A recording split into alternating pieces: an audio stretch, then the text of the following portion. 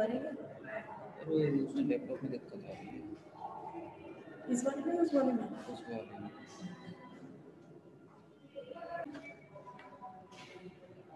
Next topic है आपका potential energy of, ठीक है।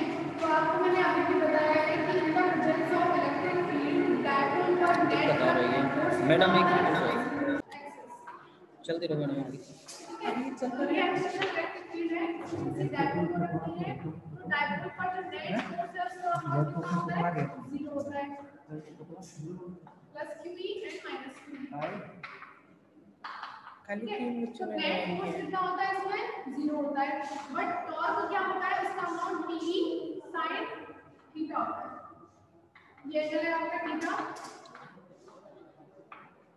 तो ये होता है टॉर्क TE sin थीटा, ठीक है। तो टॉर्क क्या ट्राई करता है? टॉर्क इज रोटेशन, वो ट्राई करता है इस जो डायपोल को रोटेट करने का about the centre of its axis, ठीक है। About the centre of its axis इसको रोटेट करने का ट्राई करता है, ठीक है। अब यदि पोटेंशियल एनर्जी की बात करें, आपने अभी ज्वाइन एनर्जी क्या होती है? वर्क डन की क्या होता है? क्या नाम है? Potential energy. वर्क डन की क्या है? Potential energy. एनर्जी की वर्क है ना, तो वर्क डन क्या होगा? Potential energy. अब मैंने आपको ये बताया हुआ है कि यदि आपका ये डायपोल जो है इलेक्ट्रिक फील्ड की डायरेक्शन में ही है, जैसे ये इलेक्ट्रिक फील्ड है और इसकी डायरेक्शन, इसकी एक्सिस के अराउंड ये डायपोल रखा हुआ है माइनस की वैल्यू प्लस, तो उस केस में क्या होगा? डायपोल इसका डिस्प्लेसमेंट भी नहीं होगा और इसका रोटेशन भी नहीं होगा, बिकॉज़ इस केस में टॉर्क क्या आता है आपका? जब थीटा क्या है आपका 0 होता है, उस केस में टॉर्क कितना होता है? 0। थीटा 0 है, मतलब जो डायपोल है आपका इलेक्ट्रिक फील्ड की डायरेक्शन में है, थीटा 0 है, तो sin थीटा 0 होने की वजह से टॉर्क कितना होता है आपका? 0 होता है। टॉर्क 0 मतलब नो रोटेशन, ठीक है। No rotation, no work done और नो पोटेंशियल एनर्जी। तो इस केस में ना तो उसका रोटेशन होगा, ना ही उसका डिस्प्लेसमेंट होगा, बिकॉज़ नेट फोर्स भी 0 है। तो इस कंडीशन में जब आपका डायपोल इलेक्ट्रिक फील्ड की डायरेक्शन में होता है, तो उस केस में इस डायपोल को क्या बोलते हैं? इसकी स्टेबल सिचुएशन, ठीक है। तो आप यहाँ पर लिखेंगे net force on the electric dipole, on the electric dipole in the presence of electric field is 0, but torque acts on the dipole,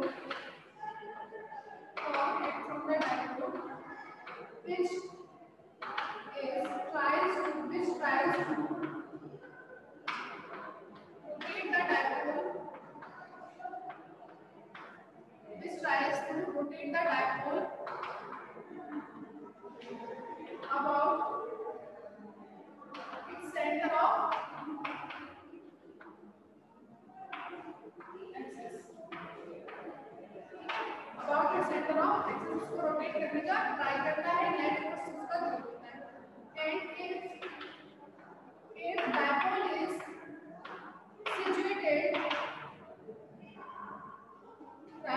situated in the line of electric field, या फिर बोल सकते हैं in the direction of electric field, in the line या in the direction of, ये वाली situation dipole in the direction of electric field situated है, तो उस केस में then net force as well as torque on the electric dipole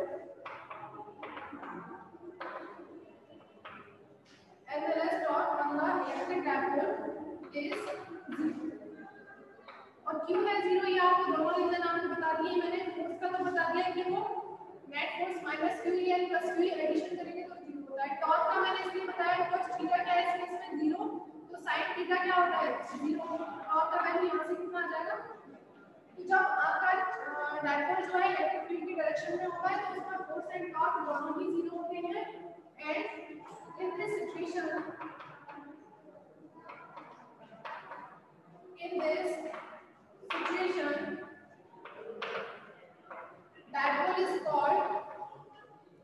dipole is called in equilibrium और stable state। ठीक है, इस केस में क्या है, उसका नेट फोर्स 0 है, डिस्प्लेसमेंट भी नहीं हो रहा, साथ में उसका रोटेशन भी नहीं हो रहा, तो क्या है स्टेबल रहेगा इस केस में। उसको बोल सकते हैं या तो वो इक्विलिब्रियम में है या स्टेबल स्टेट में होगा इस कंडीशन में। ठीक है, अब बात करते हैं कि पोटेंशियल एनर्जी। पोटेंशियल एनर्जी क्या होता है, वर्क ही होता है आपका। therefore keeping the dipole from an angle theta 90 to theta,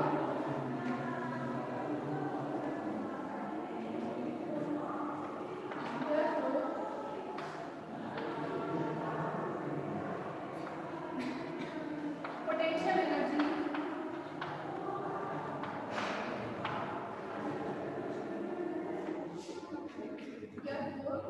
for potential energy calculation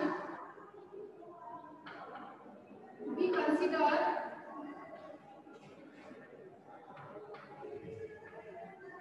theta is equal to 90 is a reference। ठीक है, तो इसको हमने थीटा इज इक्वल टू 90 जो होता है उसको हमने एक रेफरेंस सिचुएशन मान ली। अब 90 से आप ना तो थीटा इज इक्वल टू कितना आते हैं किसी एंगल थीटा पर, या 90 से आप घट जाते हैं, तो आपको वर्क डन करना पड़ेगा और वो वर्क डन ये क्या होगा पोटेंशियल एनर्जी। तो उसको क्या लिख सकते हैं, u is equal to potential energy को u से रिप्रेजेंट करते हैं। u इज इक्वल टू होता है तो d थीटा 90 को हमने रेफरेंस पॉइंट मान लिया 90 टू थीटा। ठीक है, तो 90 से इसको आप किसी एंगल थीटा तक रोटेट करेंगे तो वर्क डन करना पड़ेगा और वही वक्त में क्या होगा आपका पोटेंशियल एनर्जी। तो u इक्वल टू आ जाएगा यहां से minus 90 to theta T sin theta, और का वैल्यू टी sin थीटा होता है d थीटा। ठीक है, अगेन जैसे अभी किया था वर्क डन निकालना था माइनस पी को बाहर ले लीजिए, sin थीटा का हो जाएगा sin थीटा का इंटीग्रेशन कितना होता है minus cos theta, minus cos theta 90 to theta. ठीक है, इसको क्या लिख सकते हैं, मैं माइनस को बाहर निकाल देती हूं तो ये हो जाएगा माइनस टी और लिमिट्स रखिए upper limit cos theta minus cos 90। अब आपको पता है cos 90 का वैल्यू कितना होता है 0। ठीक है, तो u इज इक्वल टू यहां से कितना आ रहा है, हमारे पास स्क्रीन नीचे हाँ u इज इक्वल टू आ रहा है माइनस t cos थीटा। बस इतना ही आएगा। t cos थीटा को आप क्या करते हैं, जैसे देखिए t vector dot e vector है, e vector and e vector आपको पता है दोनों की वेक्टर क्वांटिटीज है और उनके बीच में डॉट प्रोडक्ट है, तो आप इसको क्या लिखते हैं e का मान e वेक्टर का मान एंड cos थीटा। ठीक है, तो जो t cos थीटा आ रहा है उसको मैं क्या लिख सकती हूं e डॉट e। ठीक है, तो इसको क्या लगा सकते हैं minus e vector dot e vector, ये आ गया आपकी potential of a electric dipole minus p dot. ये इतना हिस्सा नहीं आ पा रहा, पी डॉट ई जो लिखा है ना आपने नीचे का बस जरा सा वो नहीं आ पा रहा, ये थोड़ा सा नहीं आया बस। ठीक है, तो इसका आप स्क्रीनशॉट ले लीजिए, बाकी आपके नोट्स में भी है।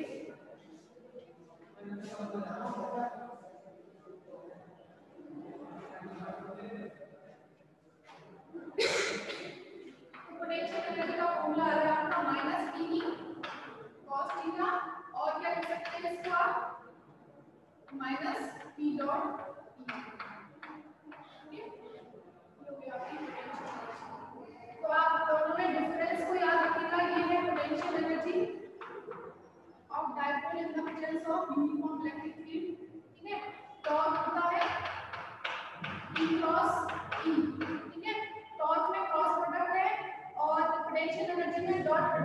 आगे माइनस भी आता है।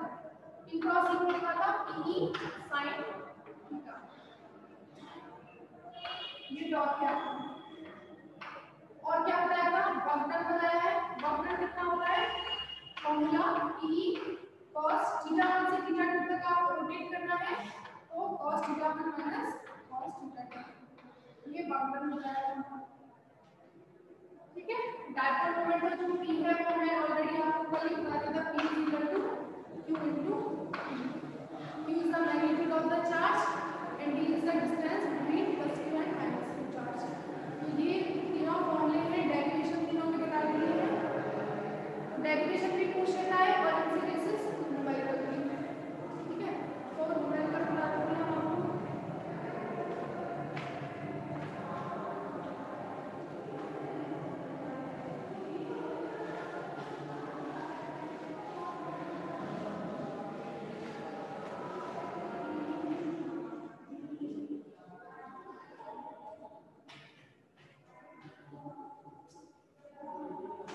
क्वेश्चन है molecule HBr hydrogen bromide is placed in uniform electric field of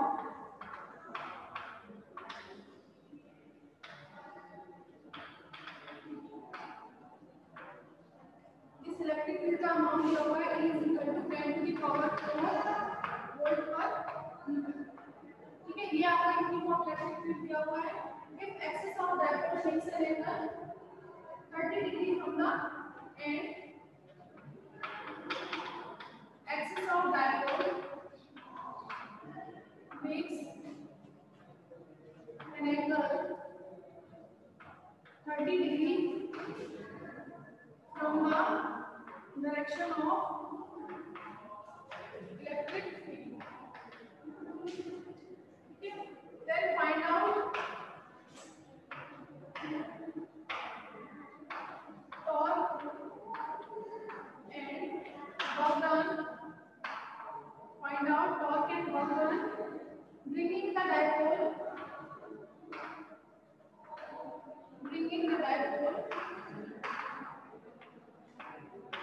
92 का इलेक्ट्रिक। ठीक है, आपका क्वेश्चन है फाइंड आउट करना है torque and work done. Work done कहां से कहां तक, bringing the dipole from theta 90 to electric field. तो 90 ये होता है और इससे इलेक्ट्रिक फील्ड का डायरेक्शन, तो थीटा 2 कितना हो जाएगा, थीटा 1 तो 90 हो गया और थीटा 2 कितना हो जाएगा 0। In the direction of electric field theta कितना होता है 0। तो थीटा 1 9 to 2 थीटा 2 0 तक के लिए वक्रन निकालना है एंड टॉर्क निकालना है जब डायपोल क्या है fix angle 30 degree from the electric field. ये आपका इलेक्ट्रिक फील्ड है E, इसका वैल्यू दिया हुआ है 10 to the power 4 वोल्ट पर मीटर। सबसे पहले टॉर्क निकालने के लिए उसने बोला है कि डायपोल जो है इलेक्ट्रिक फील्ड की डायरेक्शन से कितना एंगल बनाता है, थीटा 30 डिग्री का एंगल बनाता है। तो टॉर्क कितना होता है भाई का फॉर्मूला, टॉर्क अभी भी बताया कितना होता है P sin थीटा, यही होता है। तो P sin theta, sin theta का वैल्यू कितना है 30, थीटा का वैल्यू 30 दिया हुआ है, sin 30 का वैल्यू हाफ, तो हाफ P into E। ठीक है, जिसमें से P क्या होता है आपका Q into D, तो ये हो जाएगा आपका half Q into D into E का वैल्यू दिया हुआ है, इसका भी वैल्यू दिया हुआ है हाइड्रोजन ब्रोमाइड 1.6 एंगस्ट्रॉम। प्लीज ऊपर जो क्वेश्चन में गिवन है 1.6 एंगस्ट्रॉम और चार्ज कितना होगा, डायपोल किस बनेगा H+ एंड Br माइनस।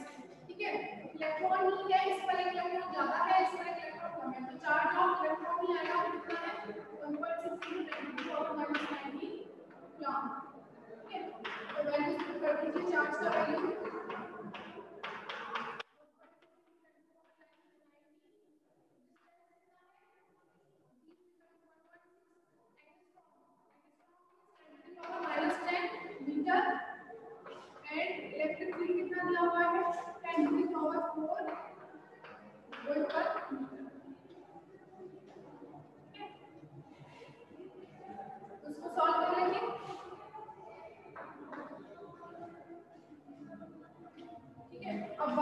बचा है दूसरा क्वेश्चन वर्क डन है। वर्क डन कितना होता है? PE formula cos theta 1 minus cos theta 2। ठीक है, थीटा 1 कितना दिया हुआ है उसमें? cos 90, थीटा 1 90 है and theta 2 0। cos 90 minus cos 90 का वैल्यू 0 होता है और cos 0 का वैल्यू 1 क्या आ जाएगा? Minus e। ठीक है, और इसको क्या लिख सकते हैं? Minus qd। तो qd एंड e का वैल्यू तो इसमें अगली minus 1.6 into 10 to the power minus 90 charge का वैल्यू होगा। e का वैल्यू 1.6 एंगस्ट्रॉम, e का वैल्यू 10 to the power 4।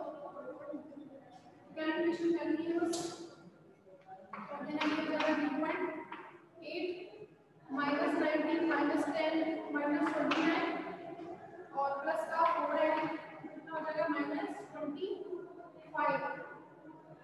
ठीक है, 0.8 into 1.6 ओवरऑल आएगा ये 1.28 into 10 to the power minus 25 आएगा और सब सॉल्व करेंगे। ठीक है, एंड टॉर्क का यूनिट होता है न्यूटन पर मीटर। उसके बाद वर्क तो आपका जुड़ा ही होता है।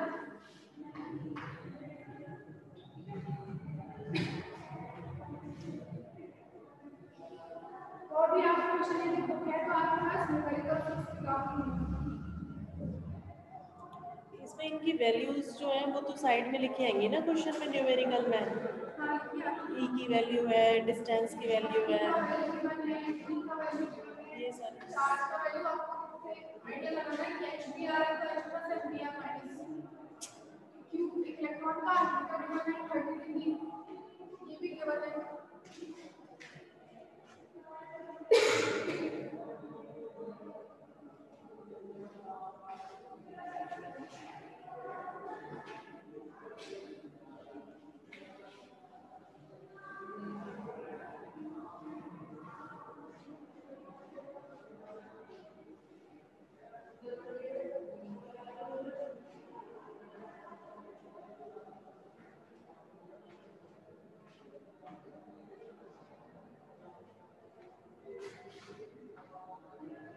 अब इसमें दूसरा क्वेश्चन है, इसमें 8.2 and opposite charges of magnitude charge दिया हुआ है 2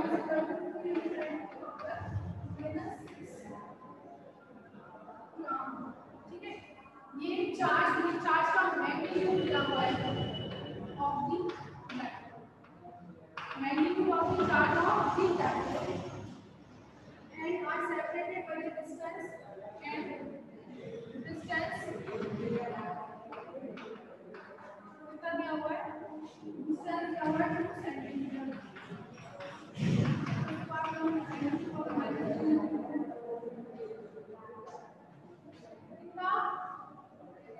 chance of external electric field और इलेक्ट्रिक फील्ड दिया हुआ है 2 into 10 to the power 5 volt per meter। Find out the maximum torque।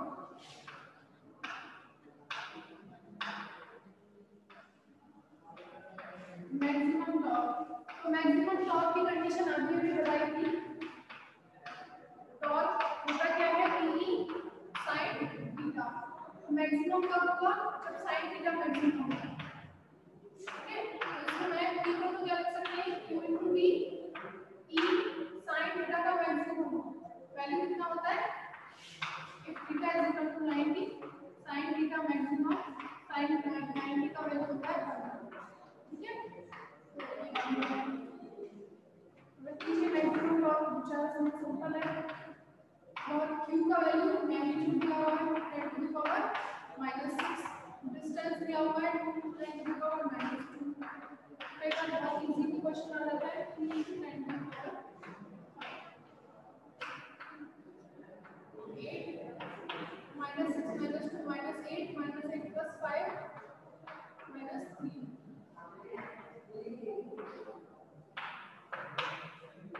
हो गया टाइम।